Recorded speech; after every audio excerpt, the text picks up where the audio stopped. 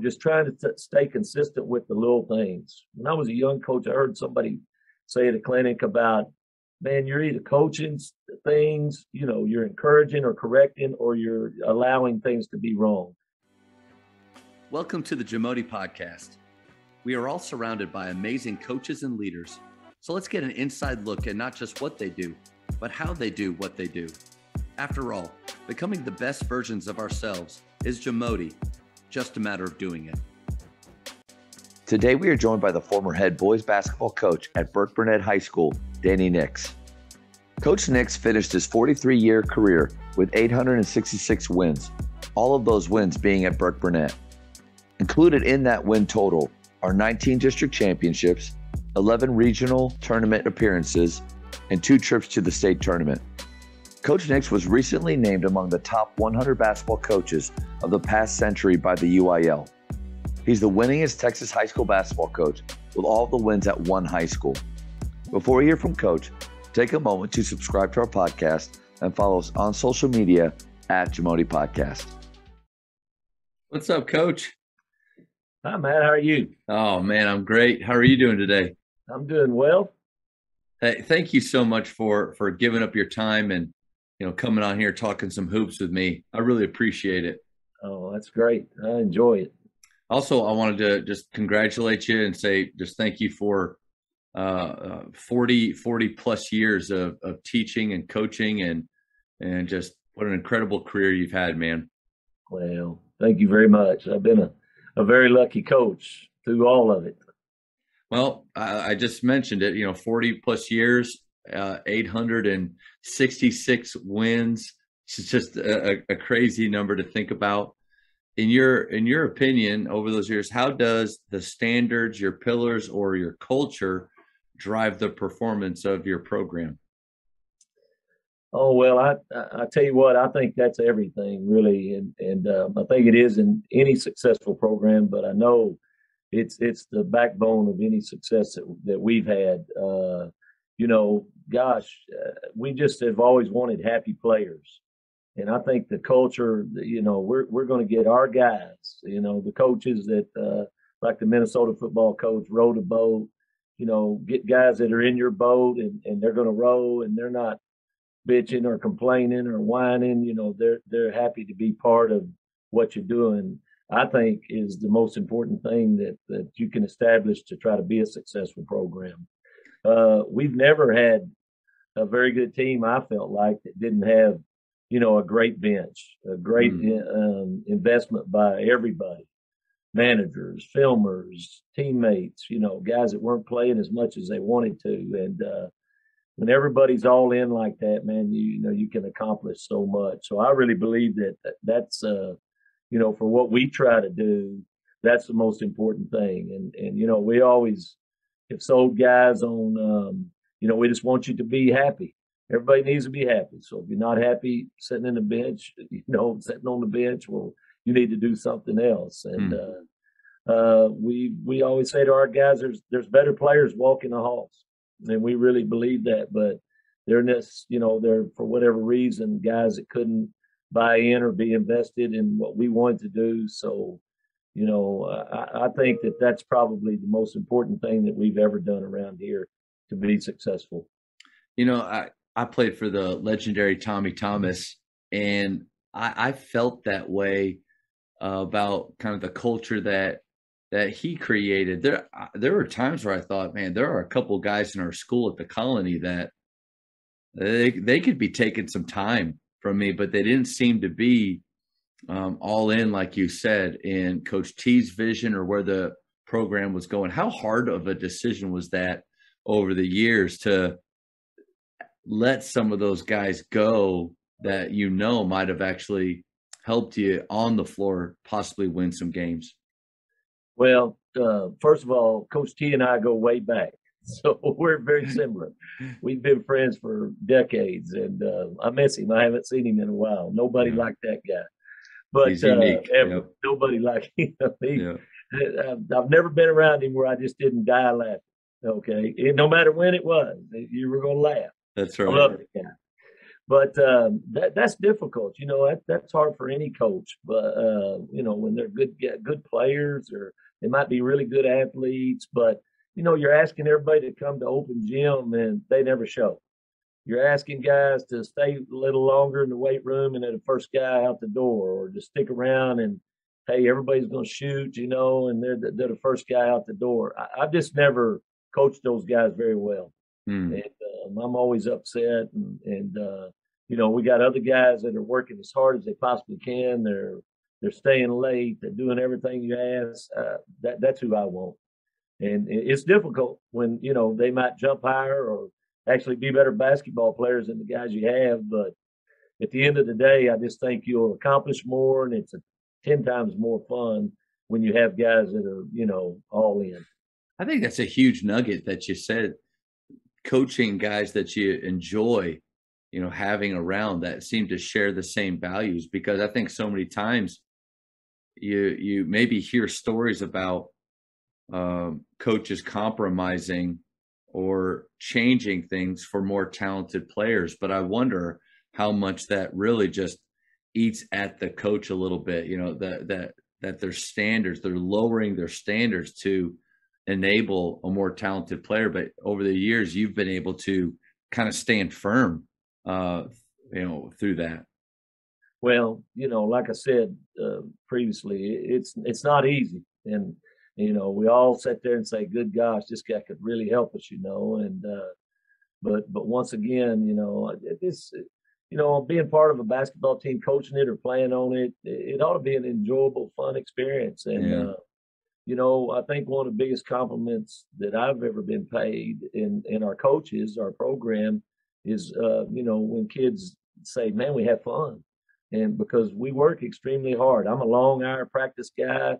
I always read about guys working out 90 minutes. I'm thinking, my gosh, I must not be very good at it, because I can't get anything done in 90 minutes. So we work out really, long hours. And for guys to say, man, it's fun. We have fun. Everybody, has a good time. I think, at the end of the day, that's the most important thing. I know I've only been doing this 15 years, Coach. So I'm nowhere as near where you are. But I feel like there has been a shift to, and I don't know, in the last 5-10 years, maybe 15 or 20, that a little bit more about player enjoyment, like them actually make the awareness of coaches of are our players enjoying being at practice, being a part of the program? Do they feel valued here? At what point, have you always been that way, or was there a shift or a time maybe early on where you thought, well, this isn't working and I need to try something different? Well, I certainly did that. The college coach that I played for, played for Mr. Iba at Oklahoma State, and Wow. Joe Stockton at Midwestern. And, so there, even though we didn't play super slow in college, there was a lot of that slower background. So, I started off as a slow down type guy. All of my former players that are still around that had to play with that, they come back and say, well, what are we doing? We're running up down the floor and launching threes, and we had to pass it 3 or 4 times, and so, I made a big philosophy change early on, and that fun and enjoying things had a lot to do with it. The 3-point line came in the late 80s. I believe it's 87, 88, right in there. We always had a lot of guys that there weren't a lot of difference in ability in, being an Air Force related school, Air Force Base related school like we are. A lot of in and out, a lot of guys, that like basketball and could play, and it's more fun. I don't care who you are to playing an 85-80 game than it is a 40-35 game. And so we kind of switched, and numbers increased dramatically through the years. For a smaller school, a lot of years we would run 4 and 5 teams, and each year, and I think a lot of that had to do with it. Just while we didn't sacrifice hard work, we made it fun and enjoyable, and that was a change that I'm really glad I made. The Jamodi podcast is powered by Sideline Interactive. Sideline Interactive is the leading manufacturer for high-quality, innovative scoring tables and LED video display boards that help coaches and schools bring more excitement to fans, create huge fundraising opportunities, and make their jobs easier. Visit sidelineinteractive.com to check out their amazing products. I think being in any profession for 40 plus years is hard to do. It's incredible. I think you see people, burnout is real. They get called to do other things. And what daily habits, allowed you to have success in your field for so long? Well, I just first of all, man, I couldn't have worked at a better place.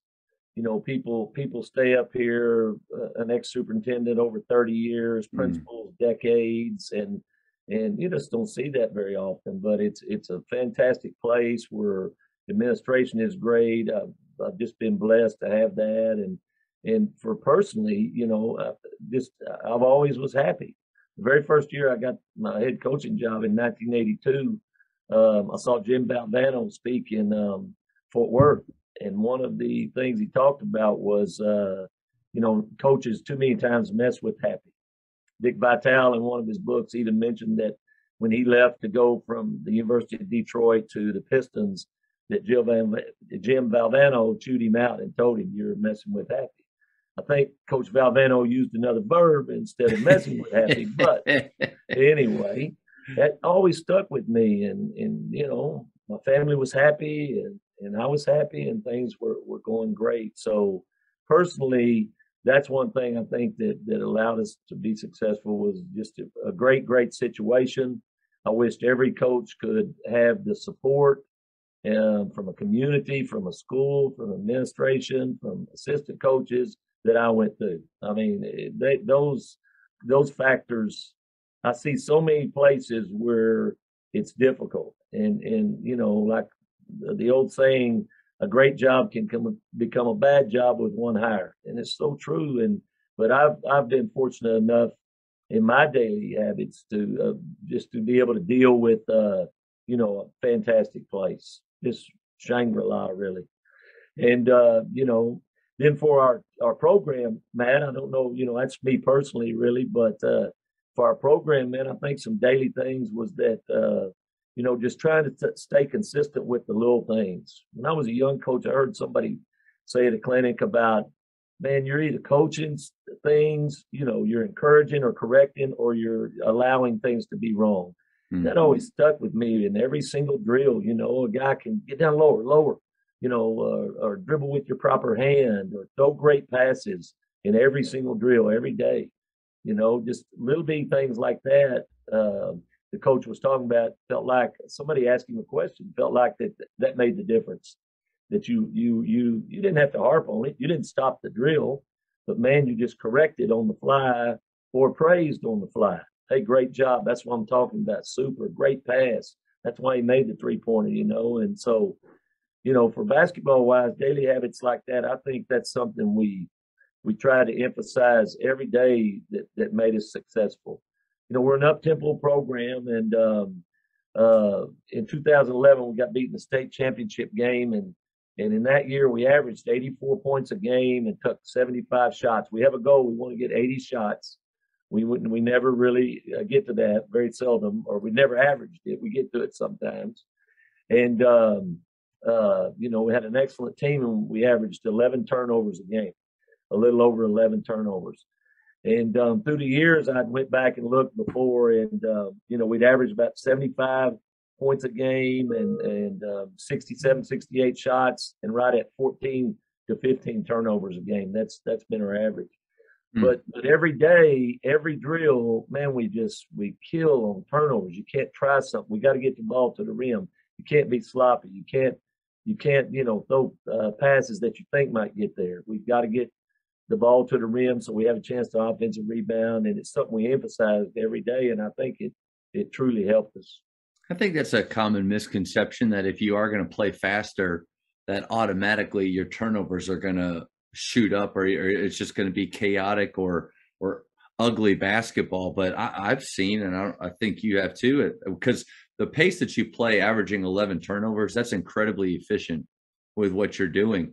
It doesn't happen though if you're not harping on those small details every day. And I love the fact that you talked about not just coaching the negative things that you see, but praising the positive, because those other players hear the positives that you're praising, and most likely they want to do that too. Exactly. I'm in total agreement there. Anytime, that's just human nature. I think that, a kid standing there and he hears, the coach praising someone, hey, that's it. That's the pass, or that's the way to get down lower, or that's what I'm talking about. But, they see that too. So, I think it's very important.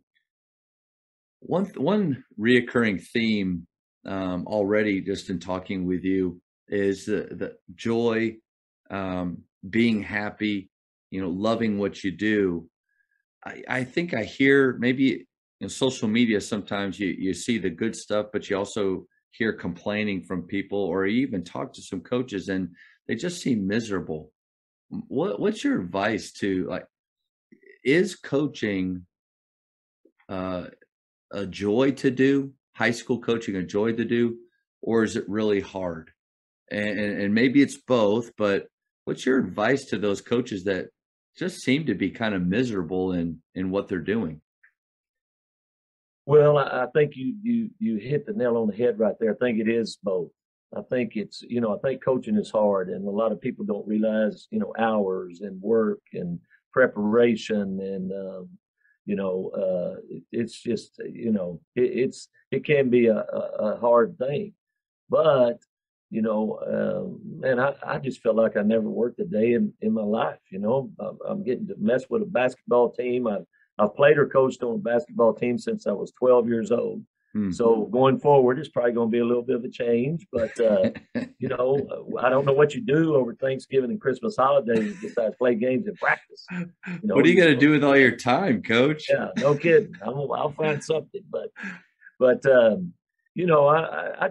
think sometimes, and that goes back to your situation to me, man, I just had great support here. I wasn't dealing with administration or, I'll knock on wood on this. I'm not parents. I just have had minimal parent problems here. I'll visit with any parent about anything but playing time and sit and talk with them and whatever. But, it's just, I think so many situations you can get worn down and to where it's just really, really hard. My advice would be, at the end of the day, man, it's just basketball. You're just getting the coach, you're part of a team, and enjoy the journey instead of the destination is the way I always looked at it. I was never a guy that, like, oh my gosh, we've got to win, or we're failures. And, just the journey. In 1990, we were the number one 4A team in the state, undefeated, 30-0, and got beat in the first round of the playoffs. And, by a very good team that was well coached by Kenny Williams, and just got us, just got us. And, people still to this day, many decades ago, but ask, oh my gosh, that still hurts you. And I said, no, not really. I think about it. We had a team that could have won a state championship. We're extremely talented. Won a couple of 5A tournaments that year. Won the Whataburger tournament. And, but at the end of the day, the journey was unbelievable. We had crowds that were incredible. The town was electric. And so I've always been an enjoy the journey type guy instead of, gee, we've got to reach this destination. And that's the best advice I think I could give any coach. I really want to thank you for that reminder about being happy where you are and how important that is, and not necessarily constantly looking on or forward to what's next, what's the next biggest or best situation that I could be in. Because I think there, any coaches that do listen, we're all competitive, and we all see maybe what other people have. You know, I was at McKinney High School with Wes Watson, and to kind of go from that level, that size of a school, to Grapevine Faith Christian School, where we're a 5A TAPS. We have 343 students, half are boys, you know, so that's who, and we don't recruit. So that's who, who we have. But there's, over the years, I mean, there's just been sometimes this feeling of, you know, what about there? What could you do? But then I think, man, my son is here. I love the people here. I love the students. I love what the school stands for. So I think, you know, maybe today, just talking on here with you, if nothing else, I can't wait to talk about the style of play, but if nothing else, that reminder from someone like you that has had so much success, but has been at where you are, for that long. I really appreciate that. I think I needed to hear that. Well, thanks. I truly believe it. You know, I just think that you're right. As coaches, we're all competitive people, and we always look and say, gee, man, I wished I had that guy or this situation or this or that. But, you know, at the end of the day, I just think, you know, the saying in the book that I've never read, but I've always heard it's great, make the best place where you are. I can't remember the exact title. Make the big time where you're at. Make the big time where you're at. Yeah. Yeah. So George Barber at Greenville was the one that turned me on to that book. You know, I haven't bought it yet, because if you go on Amazon and look for it, it's like $57 because there's only a few copies out there. Like, so maybe that's a Christmas present for me. I don't know. Kidding. But, I've always wanted to. I don't know why I've never read. Wasn't the guy Frosty? Yeah. There's just not a lot of. Yeah. It's an old book. Not a lot of copies out there. So maybe one of us gets his hands on it, and then we share it. Or that'd be great. Coaches, the Jamodi podcast is powered by Ballology. What's your BSA score? The Ballology Skills Assessment is the only verified skills metric endorsed by the NAIA, NJCAA, and a growing number of NCAA coaches to discover and develop the best talent for your team. This 4-minute, 40-shot test can be taken free today on the Ballology mobile app. Elevate your game. Yeah, you've kind of alluded to the style of play that you shifted to, and that you love. Man, I love to hear just how you teach it and what you love to teach. Well, like I said, we, you know, we've been blessed here. You know, I read a lot of things on social media about coaches. They can't get guys in the gym. We have to beat them out of the gym, and it's been that way for decades. We're a bigger size school. You know, we have 900 to 1,000 kids most years, but we're still that small town that leaves the gym open all the time. Love that. You know, we don't have to have a coach in here. We open the gym. Our back gym, there's kids that come from communities all around, and there's games, people are playing. It's locked down every night about 10 o'clock, and you know, show up and here we go. And you know, one of my favorite stories of all time is I came in one Sunday night, and it was some little older guys that were out of school, and nearly every one of them had been in trouble with the law, having a 4-on-4 game on one end. And I thought as I left, you know, they said, man, we'll shut it down, coach. I said, okay. I knew one of them was an ex-player around another sport. And I said, no problem. Hey, push the door shut. I'll let you guys stay a little bit longer. Well, you know, a lot of situations you wouldn't have left those guys in that gym in a million years. But I knew in our community, even with their reputations, they were going to take care of that gym. Wow. And sure enough, you know, everything was in place. Trash was picked up. The door was locked. And so, you know, that goes a long way with having that type of support and community and being able to do that and everything. But our guys love to play. You know, people play. They love to play at our school. And like I mentioned before, being Air Force Base related, we always had a bunch of guys. You know, we looked around and we had a lot of guys. It wasn't a lot of difference in our 13th guy and our second guy, you know, and everybody's pretty good. We're playing 6 or 7 people. And so, man, we just decided to make the switch and to really start playing a lot of people and go all in and press full court and then just play up tempo and really get busy and get after it. And it was the best thing we've ever done. It's kind of been our identity, and that we're going to press you as soon as the game starts. We're not going to let up. We're going to get after you from the start and everything. So, and it's a fun way to play. Funding and staffing a lot of times in our public schools and at Grapevine Faith, it's tied to how many kids you got in the program. Mm. And so like I mentioned before earlier, once we started that, man, numbers increased, kids wanted to play, became more fun. Well, it's a lot easier to get funding and staff when you have those situations going on. But we really jumped all in when we did it. Man, we said, we're going to press full court. We're going to run. Loyola Marymount was really popular then. And, man, just running on makes as hard as misses. I've read and studied every single thing that I could that they've ever done. And every book that's ever written. So you're a West Headian. I didn't know that about you. That's awesome. Oh yeah. Not cut. Now he probably would say, no, you're not, because we're not. We can't completely sell out. There's still a little of Coach Stockton and Mr. Iba, in me. But you take the good. You take the good that fits the situation where you are. But then you also find out that style that just rings true to you and that you enjoy teaching. I think that's really huge. Well, and Matt, this just popped in my head. I hadn't heard it for years, but somebody one time, the best compliment I think we could have ever been paid was that we play super up-tempo basketball with old school fundamentals. And so I thought that was really neat that, we're not throwing it around the gym. We've got a plan. We're not, it's not just pick up, although it may look like that to somebody, but we players making plays, not just running plays, Coach. That's right. But we feel like the combination of everything is what works for us. Really pushing the ball, made, miss, turnover, whatever it may be, playing as fast as we possibly can.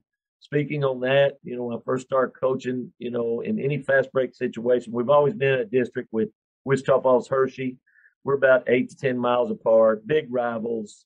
Thousands at every game still to this day. Really, wow. Really a neat deal. I mean, gym's packed. Our gym holds 2,300, and it's nearly full every time. Theirs is a little smaller, and it's full every time, still to this day. So it's fun. We've made them better, and they've sure made us better. But we could never keep them off the boards in any fast break shot. I'd drill on it. I'd work on it. I'd harp on it. I'd preach on it. And then once we started running and shooting faster, I realized, heck, it's almost impossible to try to get back and stop the break and then to get offensive rebounders off the glass if you do miss. So, on the offensive end of it, we just felt like that's a huge advantage. There's so many great defensive half-court coaches. Yeah. If you get back and you have to deal with, my gosh, through the years, all the guys, I think of Randall Durant at Keller in that 3-2 zone. I never figured it out. Leslie Broadhurst and his amoeba at Canyon Randall. I can't figure it out. We launch a bunch of threes. If we make them, we got a chance to win. If we miss them, they win. And, and then the great man-to-man guys, Tony Wagner at Estacada, Tim Thomas, all the places he's been. Yeah, it's so tough when you get back there and you they're set up, they're dug in, and now trying to play against them. So I think there's easier offensive opportunities in transition and certainly easier offensive rebounding opportunities. So, man, that's our offensive end of it. Then defensively, we're just going to press and just hit you as hard as we can. And we'll change the press based on, personnel some years to do it a little different. But we're going to just get at you and just try to go as hard as we can, trap you. We give up, there's going to be easy buckets sometimes, but we've always said if they oop it and dunk it while they're looking around a little bit, we're going to kick it in and go, and let's go get another one. There's been numerous times. It's really a fun time when somebody dunks it on us. Instead of hanging our heads or calling a timeout, we really work. I always show them video. When we played Dunbar and they had Jeremy Smith, I said, he's going to dunk it on us. And but we really take pride in kicking it in, running down, getting a bucket, and then pressing them again.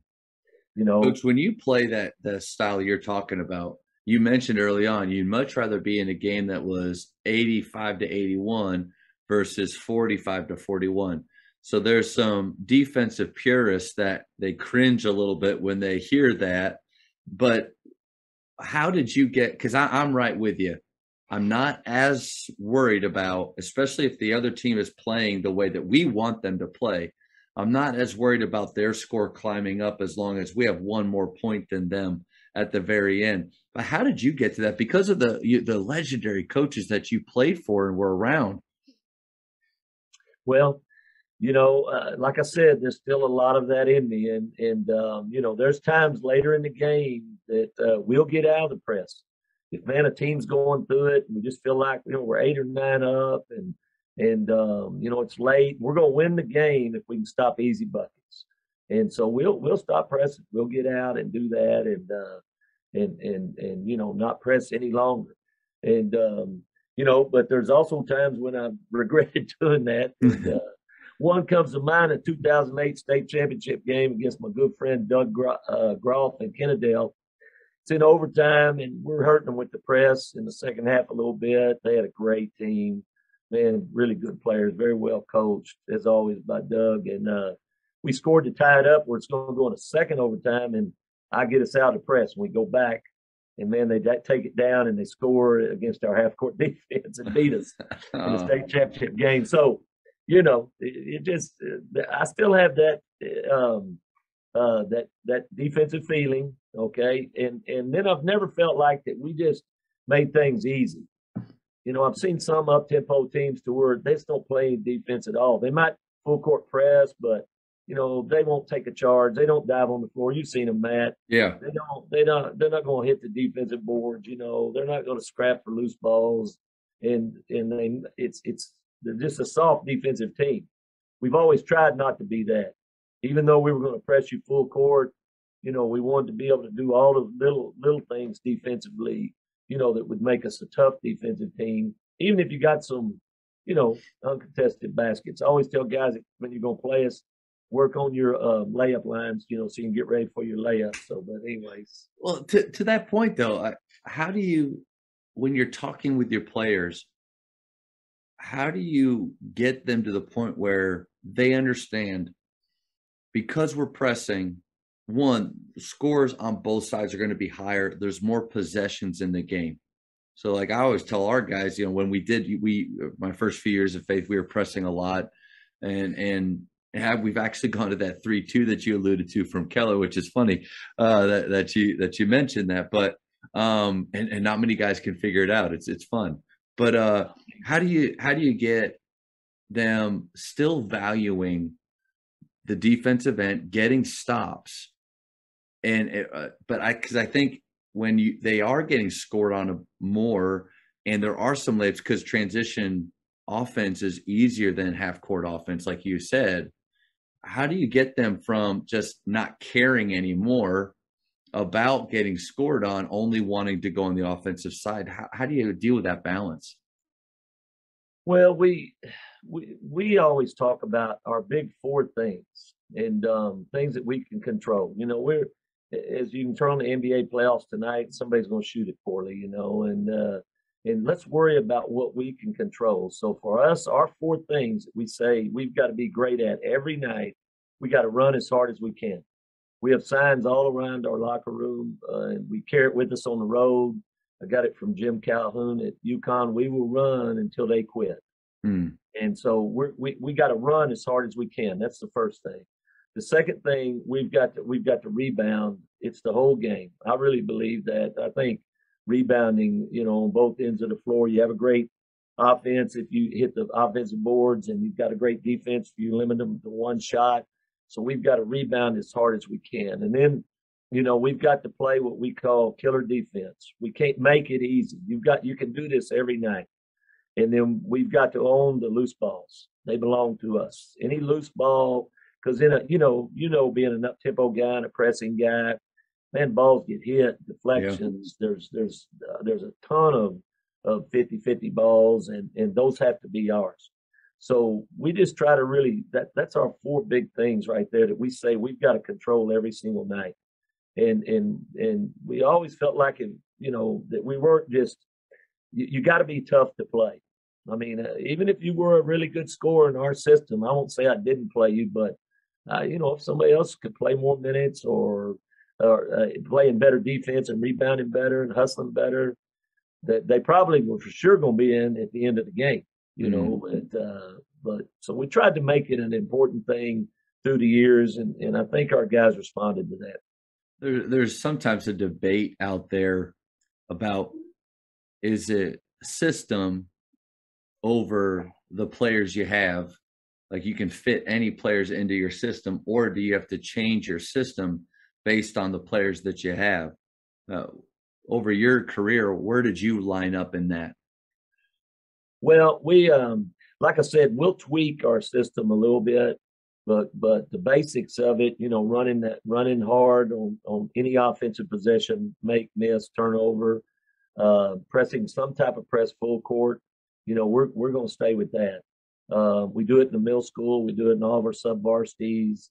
A lot of the youth teams around here are coached by guys that played for me, and they do it. Nice. And so, and using the same terminology, our defenses are numbered per Coach Stockton and Coach Iba. And so I enjoy it when I see these youth teams play, and they're calling it, the defenses are numbered. And so it's a neat deal when you see that. But we'll make adjustments. Offensively, we're going to stick with the break, but then, what's going to work for us this year? Do we have a really good guard that can penetrate? Okay, we're going to set some things up here. This type shooter. Do we have a three that could post up low but still play outside? So, we really make adjustments offensively more than defensively. Even though we will, we'll maybe go, instead of a full court 1-2-1-1 really hard, to maybe a little softer 2-2-1, and do the same things like that to make it fit our players. But for the most part, we're just going to stay with the same thing. And I've never been an in and out guy either, 5 in, 5 out. Usually the only time I'll do that is if I'm mad at them. They're not hustling, you get them out. I might use some little different language in that, but get them out. If they won't rebound, get them out. Go get them. And so, but that's about the only time, or extreme fatigue situation where we two platoon. We look at each position kind of on the talent of the guys.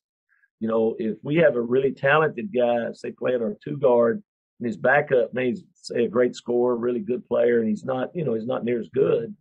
Well, the playing time will reflect that. We've had players where we've had come out, sit down, get a drink, towel yourself off, and you put yourself back in. When you've caught your breath, you put yourself back in.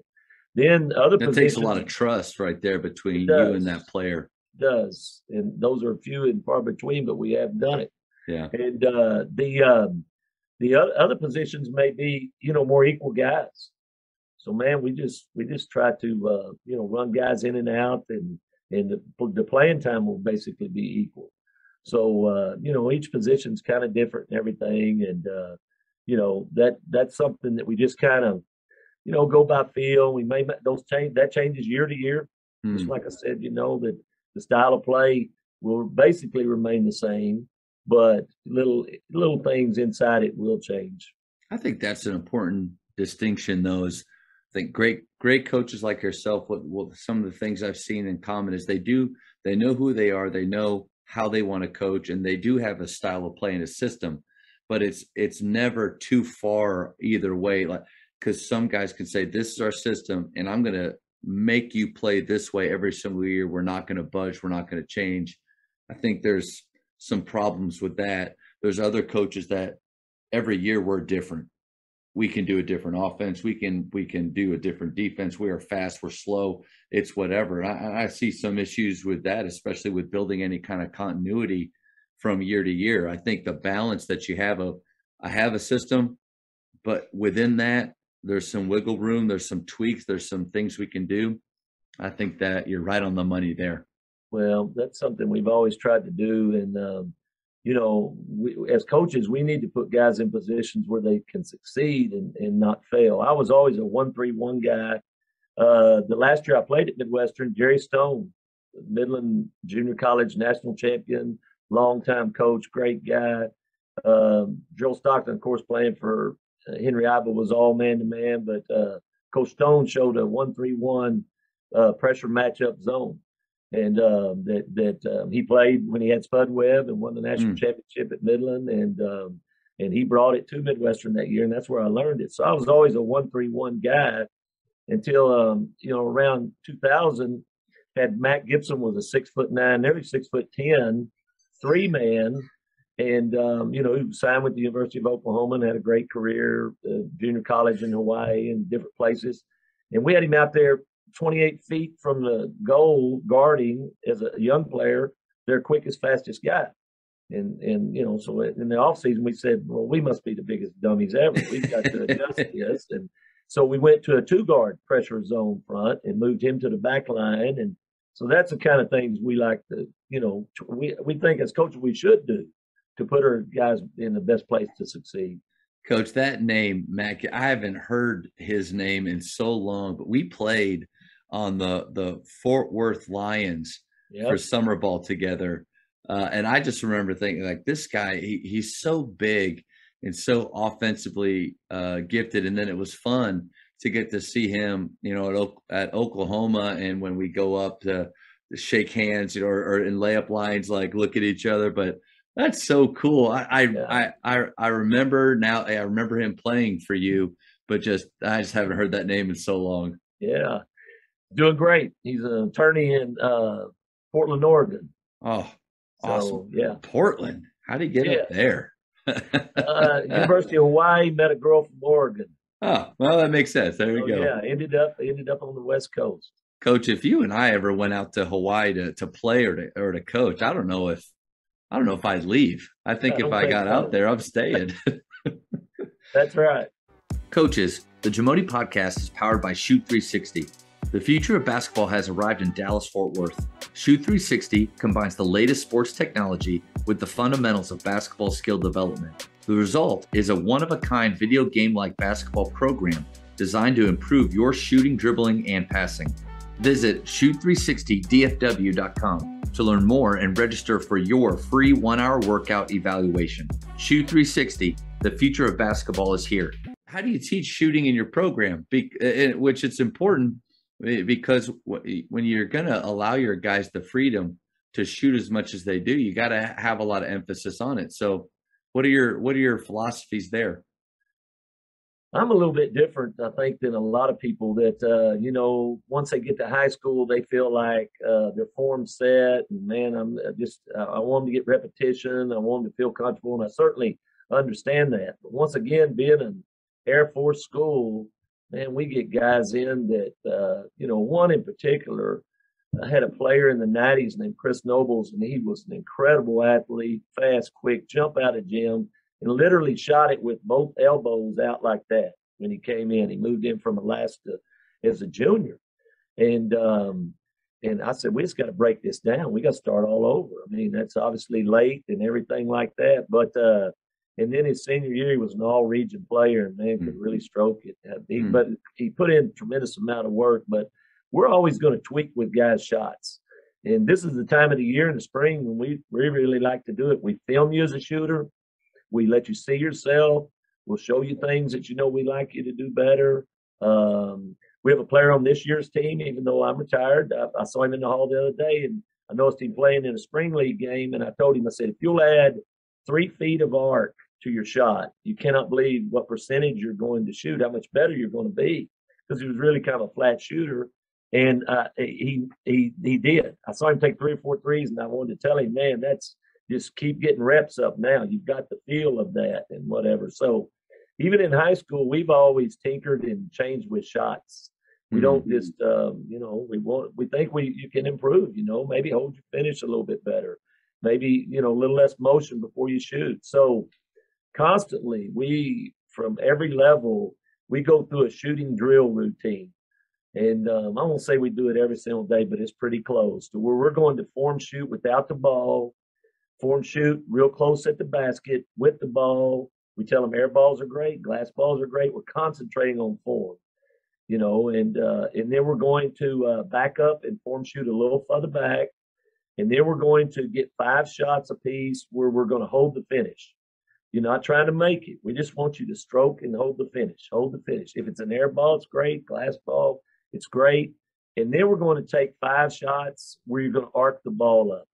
Once again, we're not trying to make the shot. If it goes in, it's great.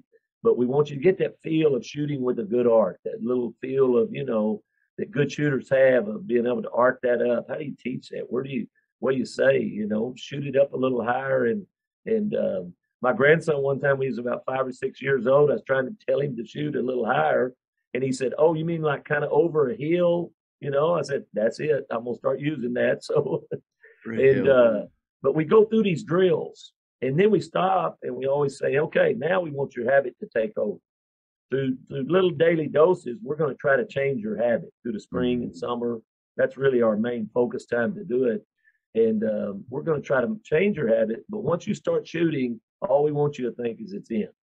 Be aggressive, be a strong, aggressive shot with your legs and drive it up well and just think it's in. Don't think about anything you tried to work on. I've always equated it to my lousy golf game, which I said, I was supposed to keep my left arm straight. I was supposed to do this. I'm supposed to do that. But you sit there and think about all that, of course, you won't hit the golf ball. So, we just want habit to take over, but we really try to make some changes in guys, even if they're a little older, about, do this to maybe a little bit different. Let's work on it and try to drill it. So kind of different, I know, but it's been successful for us. I think it's a great reminder because I've definitely been guilty of getting a junior or a senior here at Faith and really just allowing them to do mechanically whatever they do. So I think that's a really good reminder that not to necessarily give up on their shot, that they can make little tweaks and improve. Well, and Matt, also, sorry to interrupt, but I have had players move in that I didn't make that change. One guy could really shoot it and had kind of a flying elbow. And there's another great point. It was his senior year, and let's go, let's go. If some guys have the ability, and it's athletically, to have what we would call poor form, but still be able to throw that dart at the same target almost every time. So why tinker with it? So there is a point where let's just look at what the result is, and if it's what we want, then let's not mess with it. Yeah. Your idea of when you're doing your warm-up shots, not worrying about makes, where did you hear that, or when did you come up with that? Because to me, that's a huge shift in teaching players how to shoot, is taking the worry of making the shot away so that they can truly just think about improving their form. Where did you get that from? I'm sure I've heard it from somebody, but I've just done it forever. Okay. That we want you to just, just work on that stroke. We're really big on shooting without the ball, form shooting, just really, spread your hands wide. So many kids today, their hands are tight. Yeah. Get a good, exactly. Yeah. And just little things like that. We say you ought to be driving your mom crazy around the house by form shooting so much, and you can sit on your bed, you can listen to music, you can do whatever, but you can form shoot and just try to really tighten that stroke up, And so we wanted to free them up from we don't care if you make it. We're really just concentrating on you, getting that elbow in. And a lot of times we'll give them something specific. Okay, right now, hands wide, everybody's hands wide, and then right now, hey, make sure in your mind, it's not in the pad of your hand. Your fingertips have the little slight arc to them. And then, hold the finish. Let's get that middle finger pointing straight down. Krzyzewski's reach in the cookie jar. Let's be high. Okay, let's have your arm by your ear. Just little drills like that maybe, and to not think about necessarily making it. Goes in great, but just to try to focus on the physical thing that we were trying to give to do. That's a great nugget, though, for coaches to take away from this, is give your players time and opportunities to shoot without any goal in mind as far as how many makes in a rows is their time. Like all of those things are really useful with teaching shooters how to shoot game shots at game speed. If you add a component like in a rows, if you miss, this happens, or a time, that helps. But there has to be a time for them to shoot without consequence, to focus on anything. And because anytime the make is involved, I've just seen guys care so much about that they're unwilling to take a chance or make a change. That's exactly right. It's a foreign concept a little bit to them, that they're trying to drill instead of just, put the ball in the basket, which we're trying to ultimately do. But, I think a lot of times, many years ago, we looked and, your starting practice. Well, invariably, somebody's got their locker won't unlock. They lost their top, they don't have socks that day, everything you won't kill them for. So you get out there and there's that practice, everybody's kind of standing around, they're visiting things that. So I said, this was early on in my career. I said, we're going to come out with a specific thing every day. And when you walk out there, we're either going to do a zigzag ball handling segment that we do, or we're going to form shoot on the side. And we'll tell you what it's going to be that day. Hey, it's form shooting. And so you're at a goal with the ball. There better not be conversation. There's been days when we walk out there and get on the line, put the balls up, and because that's not what we're talking about. And we're usually out there. One coach at least is out there, but we're coming out every day starting like that, just to get that shot up, get that shot going, and go from there. Coach, I got to ask you, I ask many coaches this question, and sometimes they're guys like me that, only 15, 20 years into it. And so still hopefully a lot of time left, but some things that we've definitely learned along the way. But on this side of your career and the next journey that you're gonna take on, what are some things that, if you could go back, that you would do differently, or maybe learn earlier, or it's possible that there's nothing? Mm-hmm. No, there's always, I think as coaches, the nature of who we are, that we're always second guessing, what could I have done better here? What could I have done better there?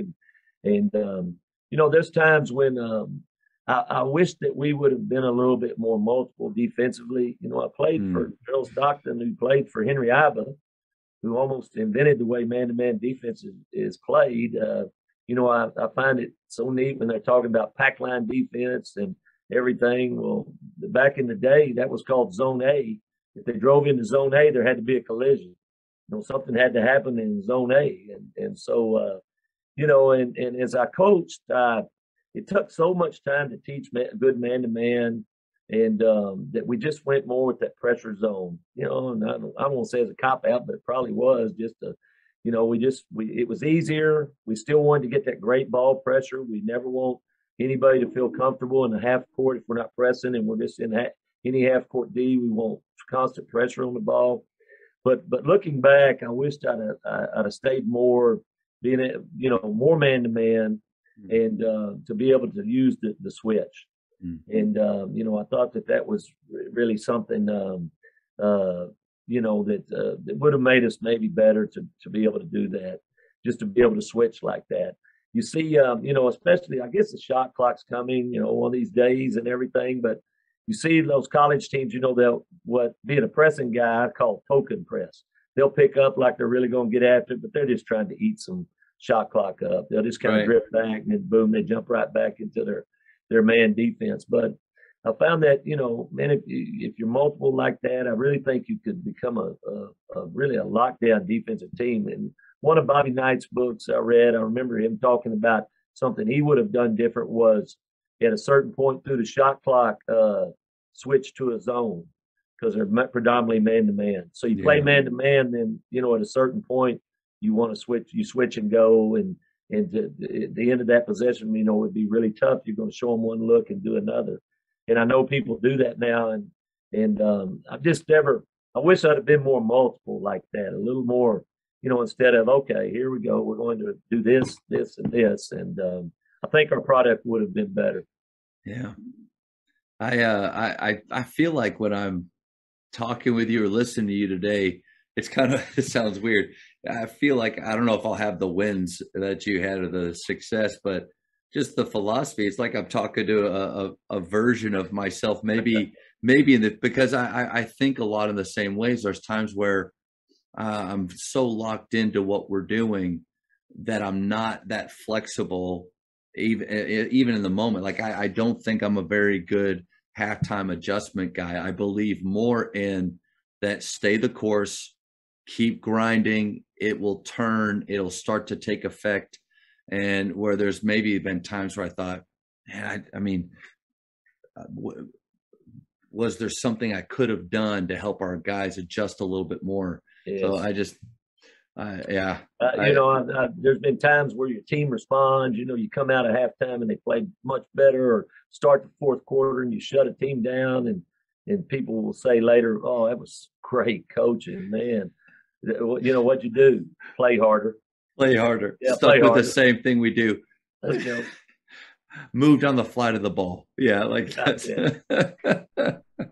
Well, Coach, Tommy Thomas and a lot of other coaches feel like they know you, but after the speed round, they're really going to know you. So these are going to be short, quick questions, just first thing that pops in your head. You ready? Right. All right. Favorite ice cream flavor? Vanilla. For high school, shot clock or no shot clock? I would like a shot clock. Going to be hard to do. Yeah, yeah. One of the best things I've heard, besides after you pay the money to get it installed, is to have officiating crews, instead of a 3-man crew, send a fourth guy that's his job. And if that could happen, I could see that taking away some of the, I think, burden or issues it's going to be getting volunteers to be working that thing. Yes, I hadn't heard that, Matt. I think that would be a phenomenal idea. Yep. Texting or talking? Talking, definitely. What about big fingers? And, yeah, different generation. Yeah, that's true. But those players now, I find it a lot easier to get response from them from texting. But do you still demand that they talk? I tell you what, I'm kind of old school on that. Well, you can listen to your music going to a game, but once we're in the gym, your earplugs, pods are out, and your headphones are off. We're going to talk to each other. In the locker room, we're going to talk to each other, and so. I make them do it, and you have to, and man, that's a good little nugget right there. That's a good nugget there. Look me in the eye and talk to me. Tell me what you're feeling. Let's how you going to do this with your boss? Don't avoid problems. Confrontation is okay, and I'm sorry I'm rambling. No, you're good. No, I was just thinking though, like before games when they're sitting watching the girls watching JV, what a great idea to have them put their phones away. But even from a performance standpoint, get their eyes off of a screen and out onto the floor, get their mind thinking about what I think that's just a great reminder for me. Maybe in the future, I put that in, like, yeah, on the van, on the bus, you guys are going to the game, no problem. But once we're in there, let's tuck that thing away and let's talk to each other, but let's get our mind right. I like that. Let's start thinking about us. Yes. Nobody likes to listen to music anymore, and I do. I always tell them individually, and you wouldn't like the music I listen to, but we need to start thinking about us. Favorite holiday? Christmas. Nice. This is kind of a weird one. Invisibility or super strength? Invisibility. If you could travel back in time, what period would you go to? I would go to the Western days. Nice. Have you ever seen the movie Open Range? Yes. Oh, love it. One of the best ones out there. All right, 2 more. How many cups of coffee do you drink per day? I haven't had a cup of coffee since I probably tried it when I was 12 or 13. This is my quote on coffee. Nothing on the planet smells so good to taste so bad. So true.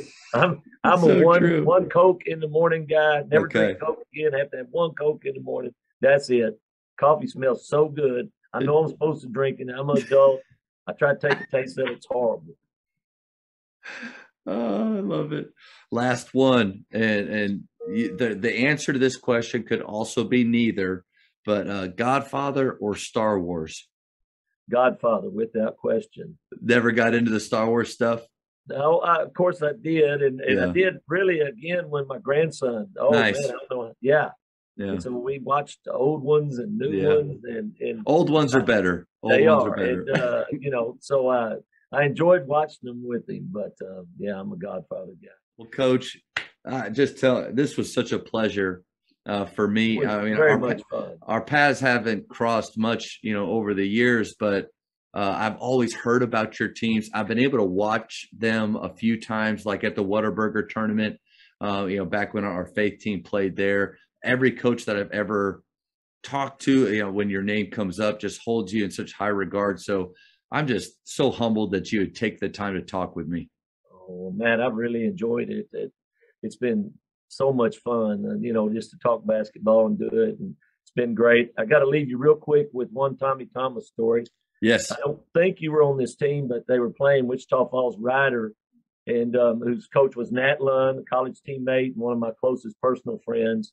And Tommy back then was taking teams overseas during the summer. That's right. And he would get groups of teams. They'd go all over, and so the game's going Rider's favor. It's at Rider. He's getting exasperated by the officiating, as he could. All of us can. And he turns around to his fans and screams, "Wichita Falls, the only place that you get cheated worse than Red China." And we've laughed about that for years, that he would do that, throwing his arms up, Yeah.